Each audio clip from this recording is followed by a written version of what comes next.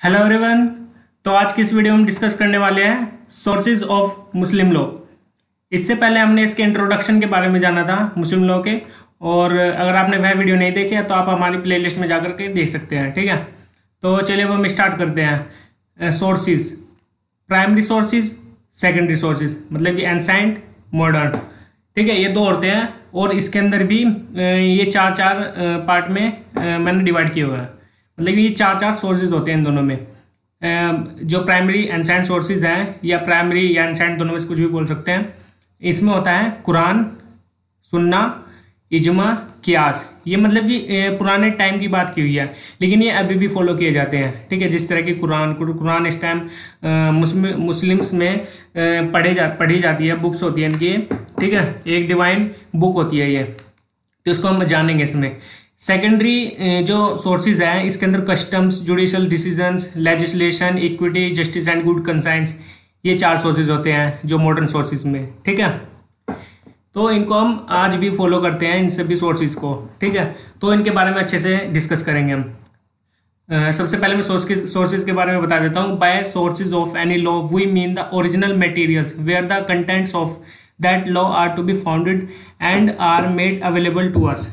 ठीक है, इसके अंदर मैंने अवेलेबल किया हुआ है ये सभी सोर्सेज को, और ये मतलब कि ये ओरिजिनल मटेरियल्स के बारे में बताता है। ठीक है, सोर्स। तो आज हम मुस्लिम लॉ के सोर्सेज के बारे में जानेंगे। तो इसके हम पहले डिस्कस करेंगे एंसेंट सोर्स के बारे में। इसके अंदर कौन कौन से सोर्सेज आते हैं। ठीक है, primary sources are those which the prophet himself directed to be the sources of Muslim law. मतलब कि इसमें जो प्राइमरी सोर्सेज हैं, जिसको एंसेंट सोर्स भी कहा जाता है, इसको प्रोफेट थे जो उन्होंने खुद डायरेक्ट किया है इन सोर्सेज को। ठीक, प्रोफेट कौन थे? प्रोफेट मोहम्मद थे, जिन्होंने कम्युनिकेशन किया था किससे? गॉड से। इसको हम आगे भी जानेंगे। दे sources are therefore the highest quality and importance in their respective order. इसके जो सोर्सेज नीचे दिए हुए हैं उनको हम इनकी जो इंपॉर्टेंस है, इनकी क्वालिटी, इनके बारे में अच्छे से रिस्पेक्टिव ऑर्डर में जानेंगे। तो सबसे पहले हम एंसेंट सोर्सेज के कुरान के बारे में जानेंगे। कुरान क्या है? कुरान तो आपने सुना होगा नाम। मुस्लिम्स में एक बुक होती है जिसको पढ़ा जाता है। ठीक है, the word Quran is derived from the Arabic word कुर्रा।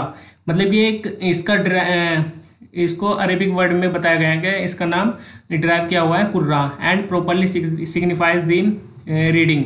मतलब कि इसका मतलब होता है कुर्रा का जो रीड करते हैं, पढ़ते हैं, या फिर जो पढ़ी जा चुकी है, that which ought to be read. ठीक है, it contains the very words of God as communicated to profit Mohammad through angel Gabriel. मतलब कि इसमें जो प्रॉफिट मोहम्मद थे उन्होंने कम्युनिकेट किया था किससे? एंजल गैब्रियल से, जो गॉड थे। ठीक है, इन्होंने जो भी कम्युनिकेशन की थी प्रॉफिट मोहम्मद ने उसको रिटर्न में लिख दिया था, किसमें? कुरान में, जिसको कुरान कहा जाता है। ठीक है, it is the basis on which the very structure of Islam rest upon. मतलब कि जो कुरान है ये एक बेसिक स्ट्रक्चर है इस्लाम का। ठीक है, rest upon. Quran regulates the individual, social, secular and spiritual life of the Muslim. मतलब कि जो कुरान रेगुलेट करता है क्या? Individual, social, secular and spiritual life of the Muslim. ठीक है, it is the first and the Paramount sources of Muslim law. ये एक पैरामाउंट सोर्स है मुस्लिम लॉ का। ठीक है, first Paramount source. Quran is the Holi divine book of Muslims. जिस तरह से मैंने अभी थोड़ा पहले बताया था, कुरान एक होली डिवाइन बुक है मुस्लिम की। It contains 6000 verse divided into 3 parts and 114 chapters. ये जो कुरान है इसको 6000 वर्स मतलब कि पद्यांश, और इसके अंदर 3 पार्ट में डिवाइड किया गया इसको, और तीनों पार्ट में 114 चैप्टर हैं। ठीक है, टोटल। तो ये था हमारा कुरान। ठीक है, इसको अच्छे से हमने डिस्कस कर लिया है। इसको आप स्क्रीनशॉट ले लेना और सभी को पढ़ना। ठीक है, वीडियो देखने के बाद इन सभी को अच्छे से रीड करना, जो मैं वीडियो में पढ़ाता हूँ। ठीक है, तो हम जानते हैं दूसरा पॉइंट एंसेंट लॉ में, वो एंसेंट सोर्सेज में दूसरा है सोर्स है सुन्ना। द टर्म सुन्ना लिटरली मीन्स अ प्रोसीजर और अ way of action that is some kind of practice and president. मतलब कि सुन्ना एक लिटरली मीनिंग है इसका, ए प्रोसीजर, मतलब ये प्रोसीजर के बारे में बताता है, और ए वे ऑफ एक्शन, एक एक्शन को मतलब क्रिएट करता है, मतलब उसका एक्शन क्या है। That is some kind of practice and precedence. मतलब कि कुछ जो कि कह सकते हैं कोई प्रैक्टिस। ठीक है, जो कि प्रैक्टिस में होता है, जो प्रेसिडेंट होते हैं। ठीक है, उसके बारे में सुनने का मतलब यही होता है लिटरली मीनिंग। अब ये आगे मैं बताऊंगा। इन मुस्लिम law it has come to mean as a deeds and the practice of the profit. मतलब कि जो मुस्लिम लॉ है, मुस्लिम लॉ में जो भी प्रैक्टिस थी प्रॉफिट की और जो भी डीड्स थी उनकी, ठीक है, उसका मीन बताता है, ठीक है। दस the Quran is said to contain the very words of God, like the Sunna embodies the practice, deeds and the actions of the Islamic religion।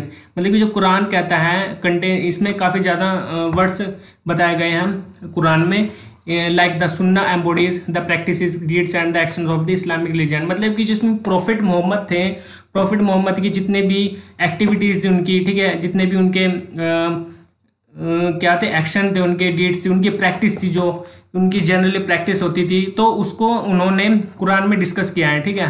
तो इसके कुरान में भी बताया गया है और वैसे भी उसको प्रैक्टिकली फॉलो करते हैं जो मुस्लिम्स लोग होते हैं, ठीक है। What ever the profit said और did without reference to God is treated as his traditions and is the second sources of Muslim law. मतलब कि जो प्रॉफिट ने कहा है उसको विदाउट रेफरेंस टू गॉड एक ट्रीट किया जाता है traditionally, and is the second sources of law. यही है मतलब कि जो सेकंड सोर्स में बताया गया है, किसमें, सुन्नत में, सुन्ना में जो पढ़ रहे हैं सुन्ना, ठीक है। Where the words of God could not apply और an authority for a given rule of law. Profit on words were treated as an authority because it is believed that even his on saying derived inspiration from God. मतलब कि जो profit Mohammad थे उन्होंने जो generally apply नहीं किया था rule of law को, ठीक है। उन्होंने जो गॉड की कम्युनिकेशन थी उसको बिलीव किया प्रॉफिट मोहम्मद ने, और उसके उन्होंने अपनी अथॉरिटी में उसको अप्लाई किया, ठीक है, जो भी उनको फ्रॉम गॉड से कम्युनिकेशन हुई थी। सुन्नत हैज़ 3 क्लासेस।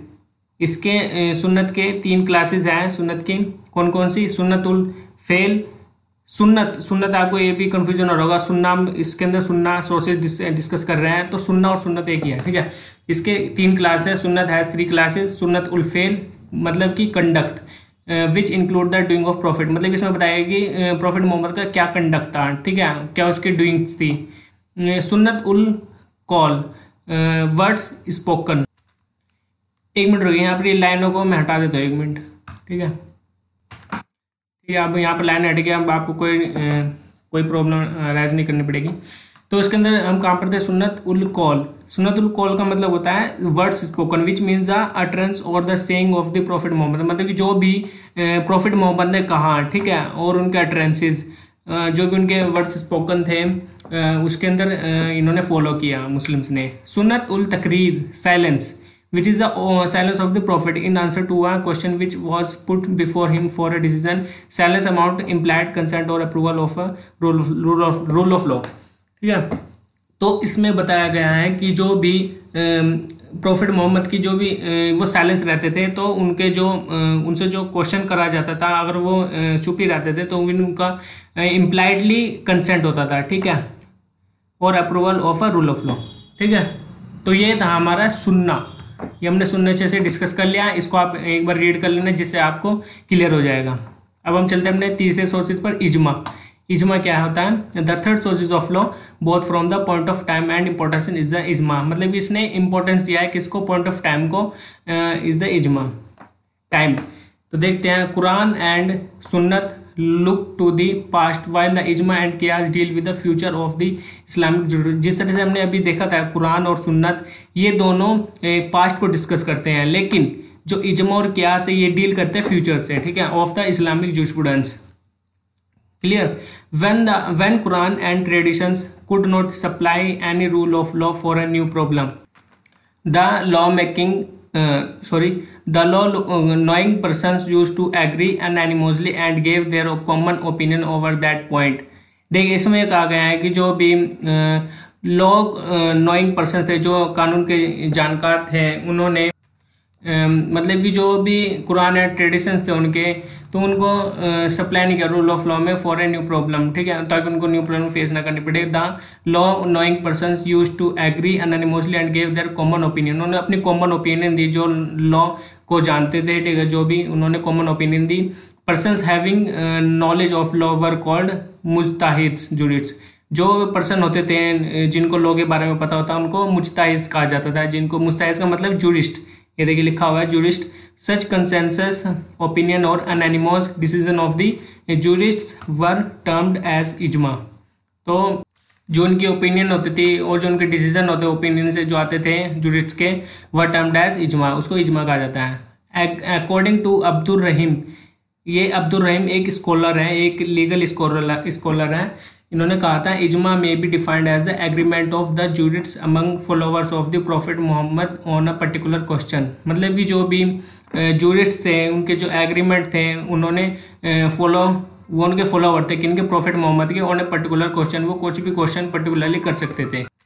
ठीक है, तो ये था इसमें जो भी अब्दुल रहीम ने कहा था। This sources of Muslim law was played a very important role in the subsequent development of Muslim law because through ijma it was possible to lay down new principles in accordance with the changing needs of Islamic society।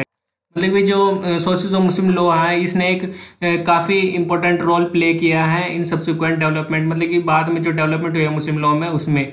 Because through इजमा it was possible, मतलब कि जो इजमा था उसके through possible है कि इसमें new principal आए थे in accordance with the changing needs of Islamic society, क्योंकि जो इस्लामिक सोसाइटी उसमें चेंजिंग की काफ़ी ज़रूरत थी। ठीक है, तो इसके जो हम इजमा है, इसके इजमा के काइंड को भी देख लेते हैं। इजमा के कितने काइंड है? 3। ठीक है, इजमा of जूरिस्ट्स, इजमा of companions of profit, इजमा of people. ठीक है, इसके 3 काइंड थे। इजमा ऑफ जूरिस्ट, जो भी जूरिस्ट थे वो क्या थे, लॉ के ज्ञाता थे। ठीक है, इजमा ऑफ कंपेनियन ऑफ प्रॉफिट, ठीक है, जो प्रॉफिट मोहम्मद थे उनके कंपेनियन। इजमा ऑफ पीपल, जो भी पीपल्स हैं उनकी जो एक्टिविटीज़ थी उनके बारे में। तो ये थे इसके 3 काइंड। अब हम जाते हैं अपने कियास, ये इसका एंसेंट सोर्स का लास्ट सोर्स है कियास। It is the most primary sources of Muslim law in Arabic language. कियास means measurement, in other words it means to establish N analogy. ये इसने जो ये सोर्स है मुस्लिम लॉ का, इसने अपनी इसको लॉस्ट कर लिया था प्राइमरी सोर्स में। इन अरेबिक लैंग्वेज कियास मीन्स मेजरमेंट, मतलब कि जो इसका अरेबिक वर्ड में मतलब है, इसका मतलब है measurement. In other words it means to establish N analogy.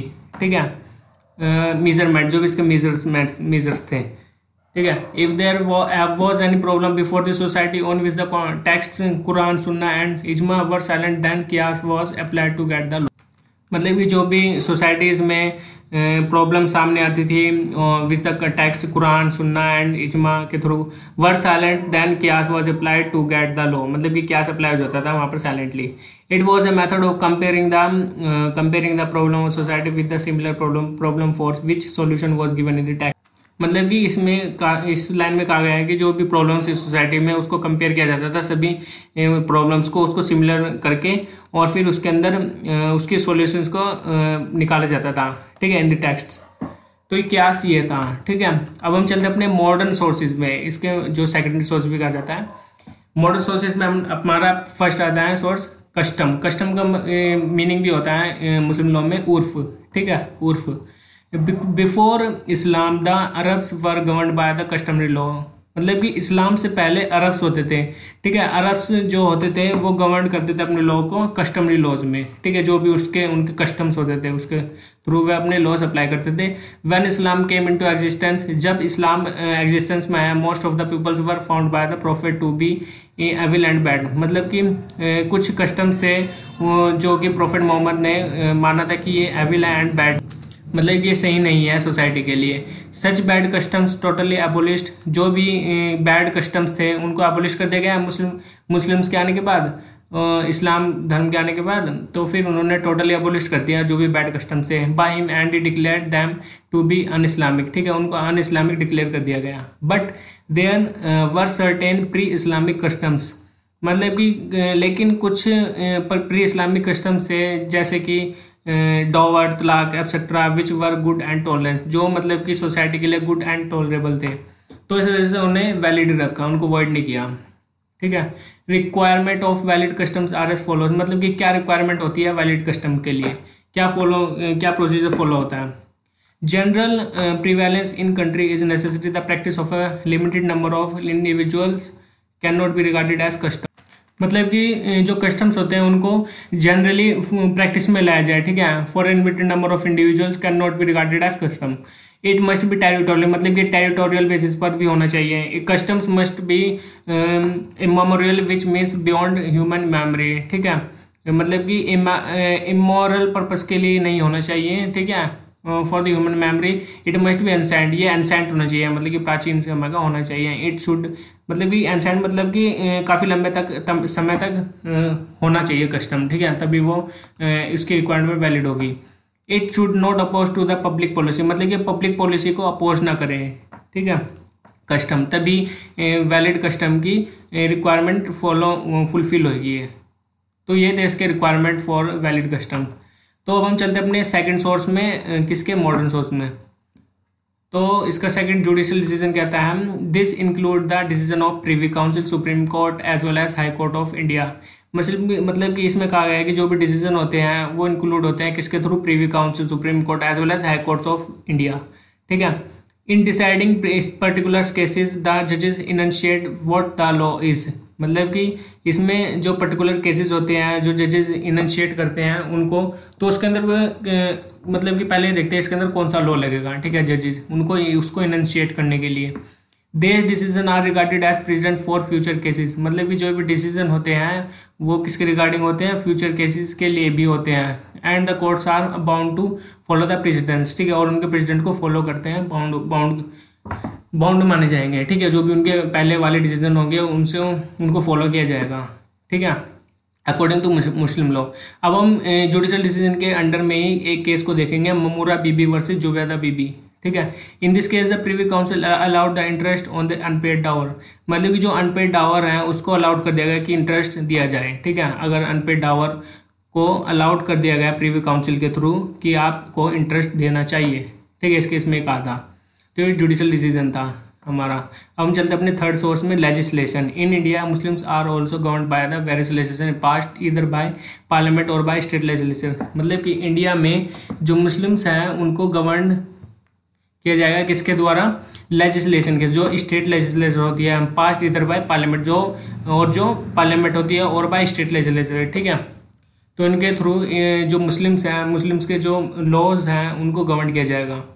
God is the supreme legislature as per इस्लाम दस, मतलब कि जो गॉड है वो सुप्रीम, इस्लाम के पर्पज से, इस्लाम की तरफ से वो एक सुप्रीम लेजिस्लेचर है, ठीक है, वो उनको मानते हैं गॉड को कि ये सुप्रीम लेजिस्लेचर है। Legislation brings some modification which are as follows, मतलब जो लेजिस्लेशन है उसमें लाया गया कि कुछ मॉडिफिकेशन हो उनको फॉलो किया जाता है, ठीक है। लेजिस्लेचर जो मतलब कि लेजिस्लेचर पार्लियामेंट ये बनाते हैं, जैसे कि religion tolerable act, toleration act, freedom of religion act 1850, the guardian and wards act 1890, the शरीयत एक्ट 1937, मतलब ये गॉड ने नहीं बनाया, ये तो हमारे स्टेट लेजिस्लेचर के बेसिस पर और पार्लियामेंट के बेसिस पर बनाए गए हैं, ठीक है।